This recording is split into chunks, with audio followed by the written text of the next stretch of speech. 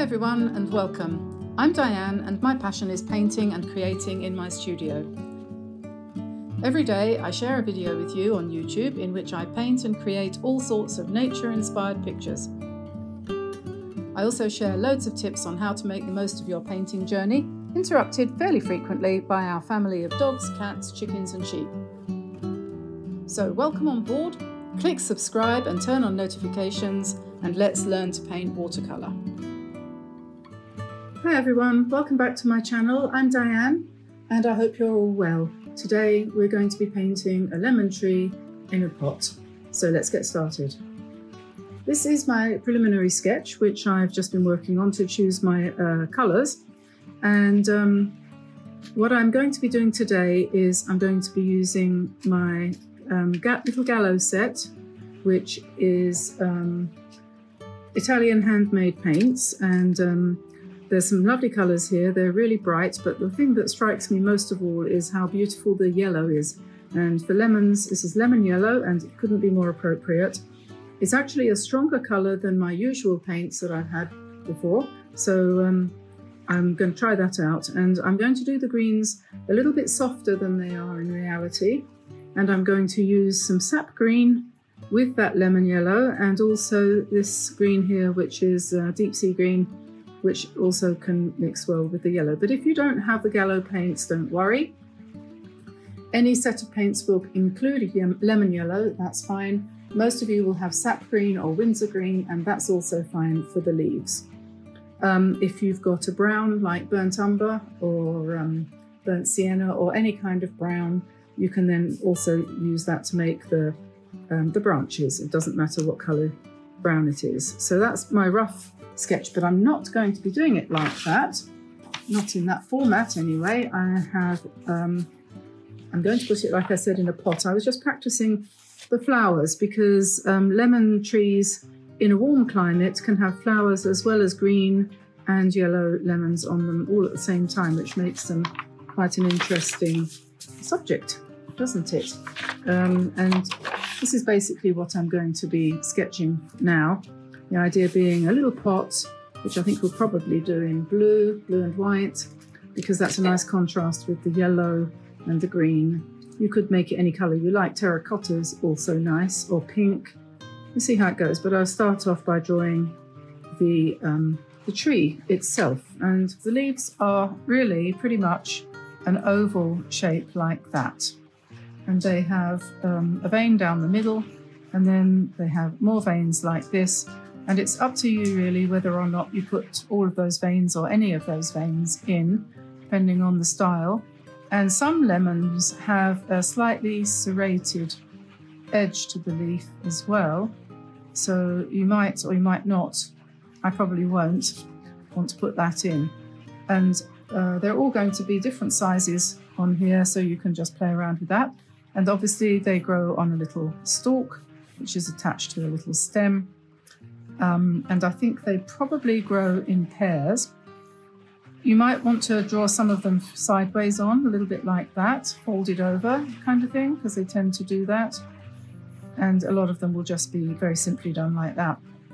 The flowers have a little centerpiece like this, and then a few dots in the middle, and they have 5 petals like that, which are white. And to draw white petals is tricky, so what I'm going to do is I'm just going to draw them in pencil, and then I'll paint negatively around the petals in whatever colour seems appropriate at the time. On the one I was doing this morning as a practice, I had some violet, so I was just going behind it with the violet to make it stand out a little bit. So that's that. And the tree itself, when you get them in pots, as you probably know, I expect those of you who live in warm climates have all had these trees, they tend to have quite small stems, so a lot of leaf and a lot of fruit, but they have fairly lightweight sort of trunks. So that's roughly where we're headed. So here's my sketch. I'm going to try and reproduce it onto the sheet of paper here, which is a sheet of, this is Bockingford, 140-pound watercolour paper, 100% cellulose, so it's a nice sturdy paper that isn't too demanding and takes correction well and stands up to a bit of abuse if you need to be abusive. Sorry about the shaking. Anyway, so I'm going to more or less put it in the middle of this piece of paper, and I was thinking about how's the best way to go about drawing this tree, this little tree, and would I do the pot first and then grow the tree out of it, or would I do the tree first and then put the pot on afterwards? And so anyway, what I'm going to do is I'm going to mark the top and the bottom. So let's say that the pot's going to want to come down to about here. So this would be either the ground or a table, depending on what it was standing on. And then I'm thinking about the proportions just roughly. So maybe the pot might stop there, roughly. Maybe I quite like the way a lot of the time people draw them with quite long stems, quite long branches, quite slim as well, like that. And then I think, generally speaking, they tend to have just a couple of branches coming out from there. I think that's more or less how they're done. But I was thinking maybe it would be a good idea to put the lemons in first.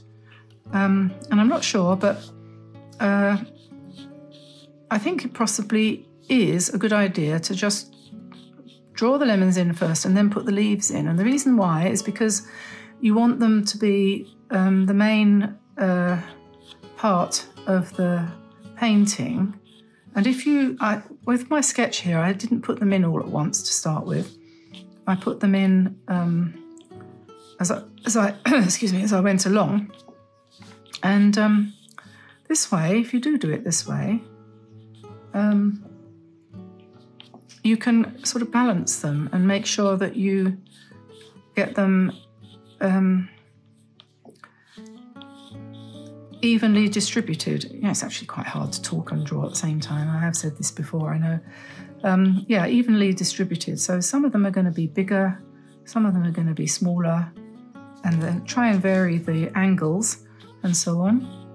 And so just put they all have this little kind of knobbly thing at the end, don't they? And make a nice design, and they can kind of overlap or almost overlap.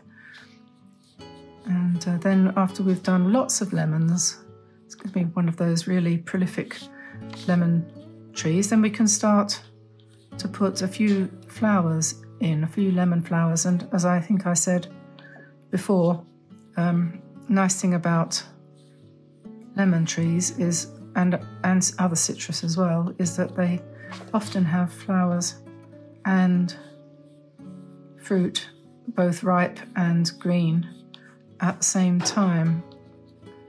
So we'll paint one or two of these lemons with a greeny tinge, and some of them will make more orange in colour.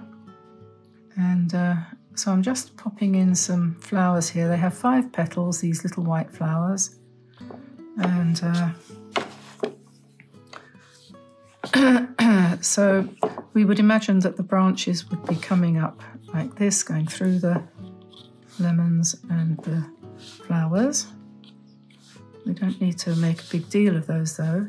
I'll put another lemon in here in the background. And maybe we'll start putting in some leaves, and they're oval shaped like we said. And some of them are going to go behind the lemons.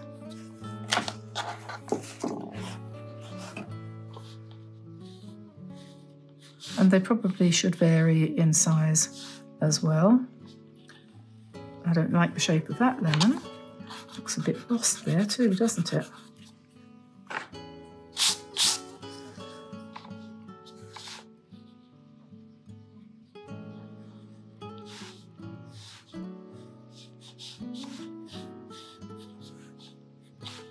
Maybe we put another flower here.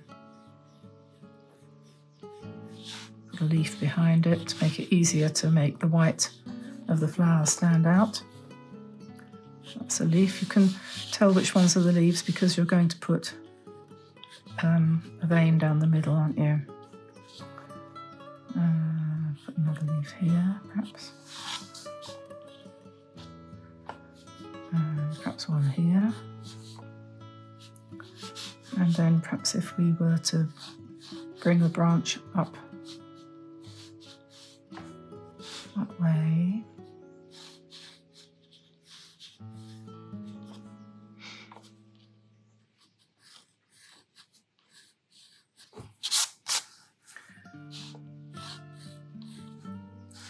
And what you want to aim for, isn't it, is a nice sort of roundish kind of shape. Not too regular. Something like that. That would probably do. Maybe another leaf there. And when you come to paint it, you can obviously adjust, but we've got 1, 2, 3, 4. Maybe we'll put another lemon here. Perhaps a slightly smaller one.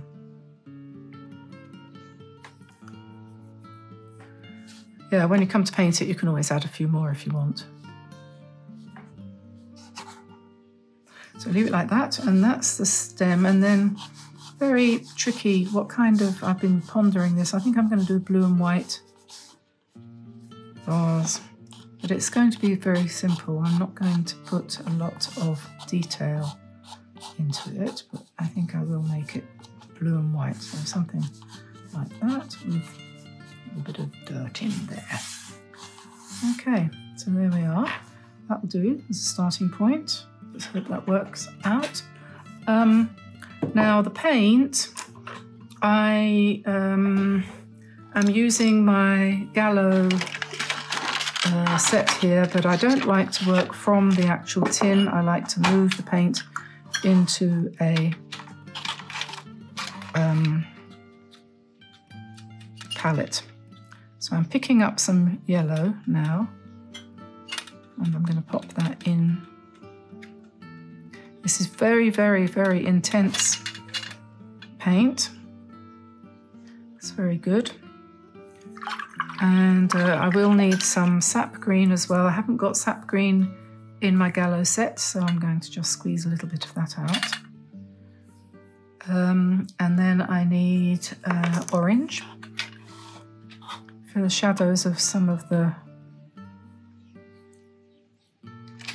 lemons. This is called Hokkaido orange, is it? Yeah.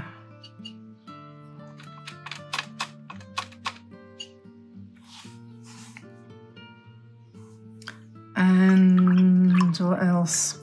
Well, we'll probably need a little bit of lilac and a little bit of blue. So we'll see how that goes. Yeah, I think it would probably be a good idea to put a bit of purple in there. So that's quinacridone violet, that one. Okay, I'll put that here for a minute. The little swatch cards are really useful, so just in case you forget what's where. What brush am I going to use today? I think I will use my Drawwell Maestro number 8. Any round number 8 would do. And I'm going to plunge in with the yellow for the lemons. Now this is lemon yellow, this colour, and it's very strong.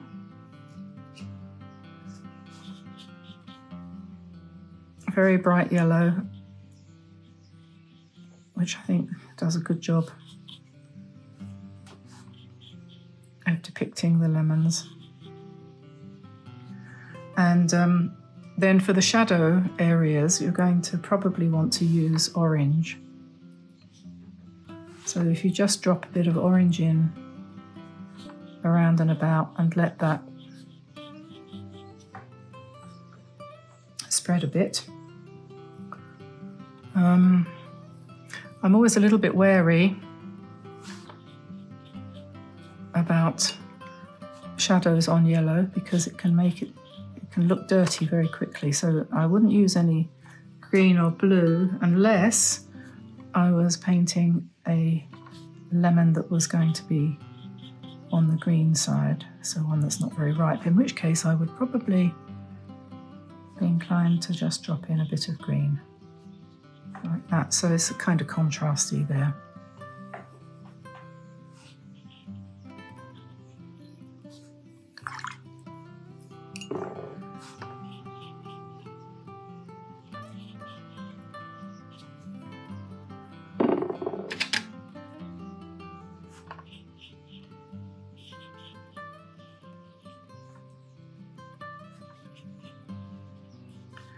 So rather than wasting the paint, I'm kind of doing 2 or 3 all together and then coming in with the orange when my brush has more or less run out. Just drop in some shadow.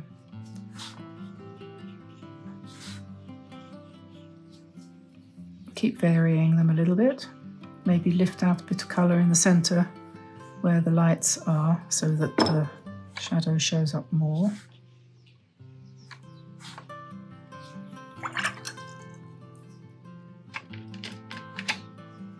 And top up my yellow reserve there.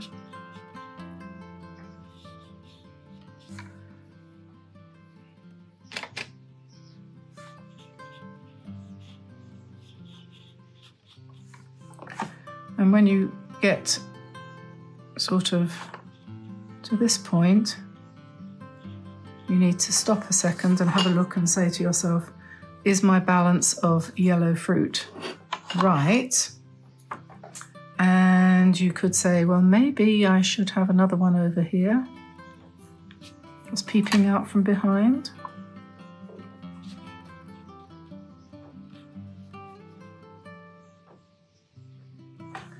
Like that. And of course, mustn't forget the shadow side. Oh, sounds like Jung. The shadow side, yes.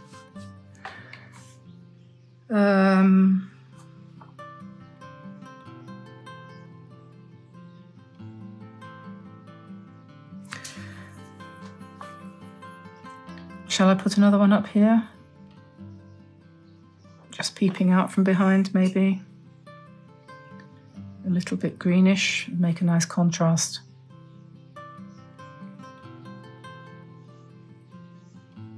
With that yellow one.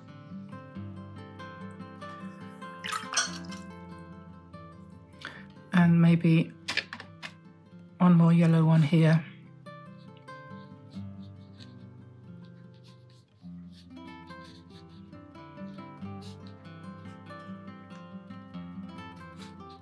Oops.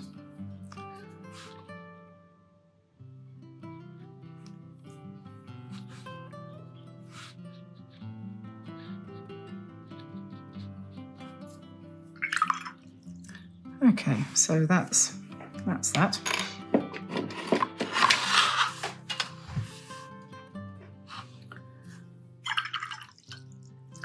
And then I think probably the next thing to do is going to be the leaves. So I'm using sap green here as the basis for the leaves, and I'm going to be mixing it with some yellow to make more yellowy greens, so like that. And then also I'm going to pick up a little bit of blue. This is ultramarine, or cobalt would do, and then we'll mix up a slightly more bluish green. So we've got the straightforward green and then a yellowish green, and we can vary the colours of the leaves by using those 3 shades. So you might want to come in first with a yellowy green,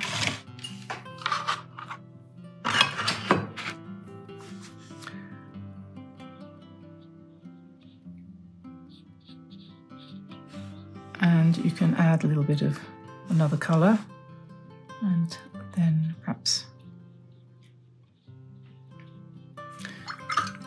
on reflection that probably wasn't a very good choice of the colour for that lemon there, we should make that a little bit less green, a bit more yellow.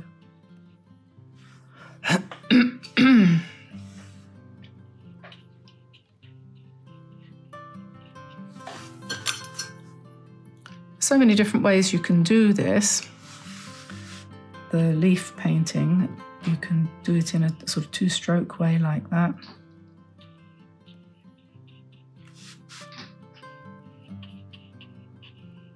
Or you can use more strokes like that. I suppose it depends where you're putting the leaf. You can do one colour and then add another colour for shadow, which will blend and bleed and meld and so on. The main thing is to vary the colours. Vary the greens, don't do them all the same colour. And then it will look more natural.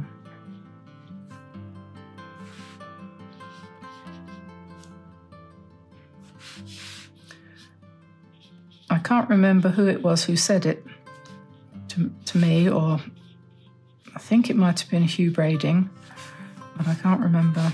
I think it was, actually, but might have been somebody more famous than that. I just don't remember. But I do remember what he said, and that was, don't paint the same colour twice. It might have been Ron Ranson. Can't remember, but it's what was meant by that was every time you go back to pick up more paint,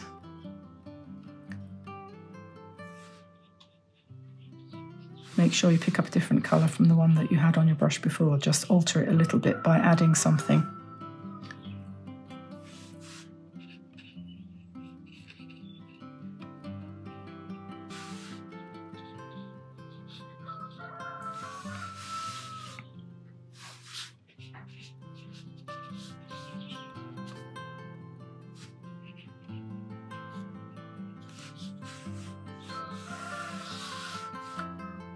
Okay, I think I've painted most of those leaves for now. I will be coming back and adding more, but I'm going to now pick up a little bit of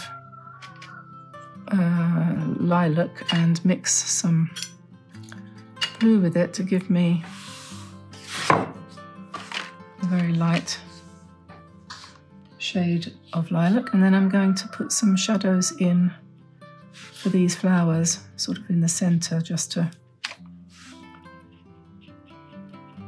show that they exist.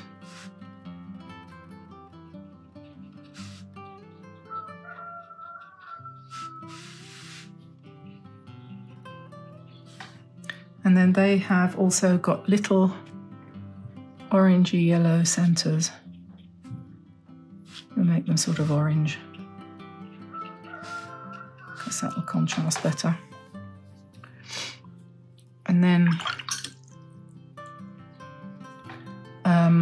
we need something on the brown side. So if I go for the orange and mix it with some purple, we'll have a brownish orange colour. So we just paint in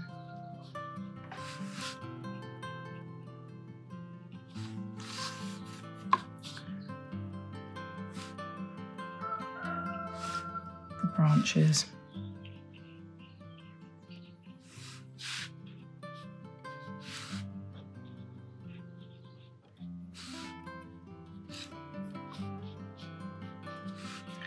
And I'm not doing a lot of branch work there, but then a bit of shadow down the side there, which I've mixed a little bit more purple in, just to give a little bit more shape to that round branch there. And we need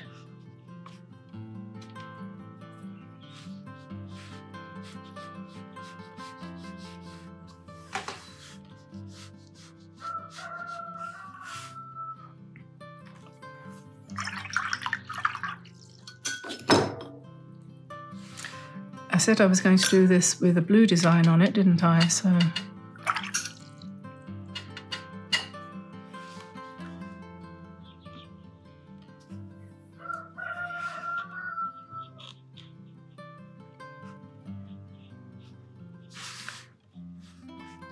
we could have a sort of blue rim, and then, I don't know, kind of random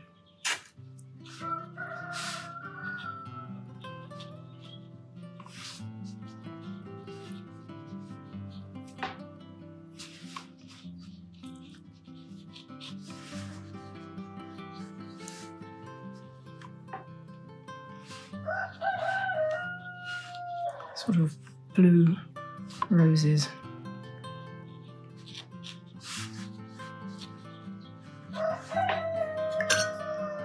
And then we'll need a little bit of shadow underneath.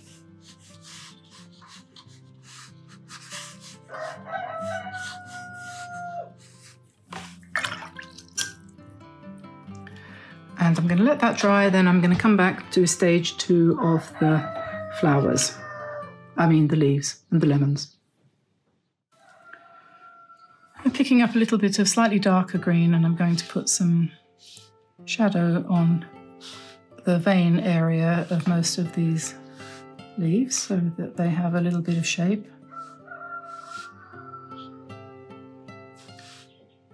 They're kind of dry now.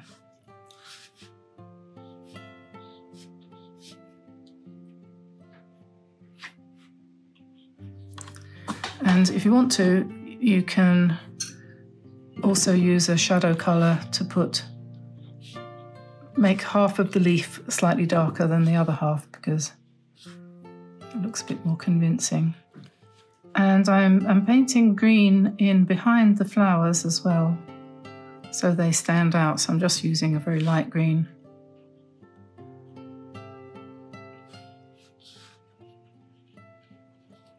Where there would be either shadow or leaves.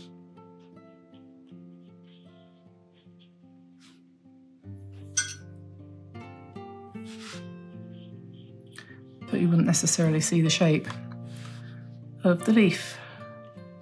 And we'll do it down here a little bit too. And maybe a little bit behind here. And maybe this needs another leaf or two there. Very pale. And I'm going to see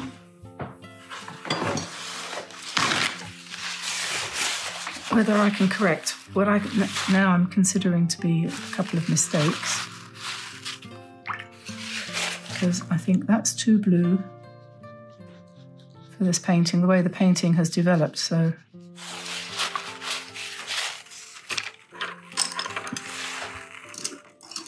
I'm going to try and lift some of that out. And this is where a good quality paper allows you to make a correction. And there's nothing wrong with making corrections, and I don't like this bit either, which I came too strongly with the violet. So, and this one here is also too dark, so that makes it easier. Take all of that out. And I think it's useful for you to see that, you know, I'm no different from anybody else who paints, and all the other teachers on here are also the same, and they wouldn't deny it. You make a judgment, it turns out to be not quite what you wanted, so you have to correct it. So correct it, you know. This one here is also too dark. And the reason why these things are the way they are, you have a choice. You either have to bring the rest of it up to match, or else you knock those back. And I've decided to knock this back. And then it more or less disappears. The problem is solved.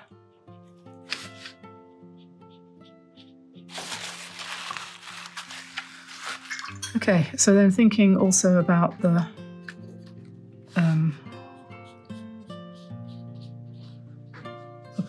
it needs a little bit of shadow on one side, like that. Maybe a little bit more along, oh, I think that might be a bit green.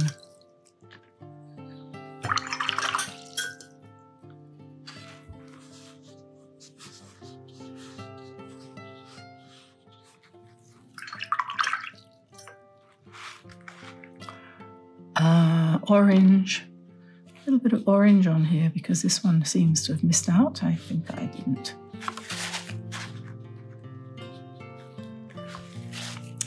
And then you can, if you want, you can come in again. Now these are more or less dry, and you can put a bit more shadow in, for example, around the little knobbly bit there. That you could do a lot more.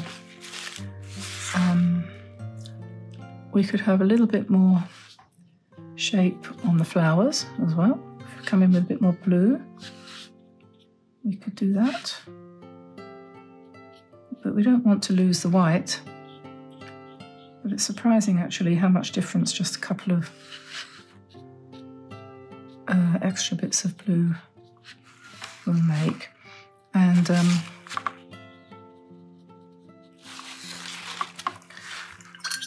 if you feel that the colour of the what do you call it, the trunk, is it a trunk? It seems a bit small to be called a trunk. Isn't quite right, then you can darken it down. Maybe this might want a bit of blue in it to make that a little bit darker.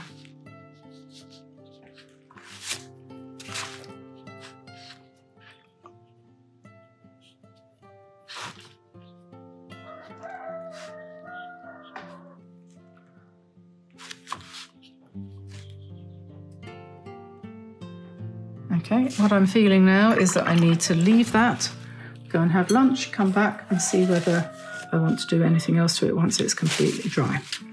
So there's the final painting. Don't forget to go to dianeantone.com, download any sketches you want, all free of charge for all the paintings that we've done over the last year.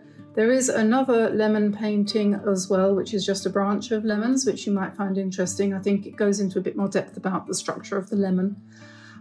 So there's that. And otherwise, if you did enjoy this, please give me a like and subscribe, turn on notifications, and leave any questions and comments you have in the comments section below. So I wish you a happy end to your day today and see you again soon. So bye-bye for now, everybody. Bye-bye.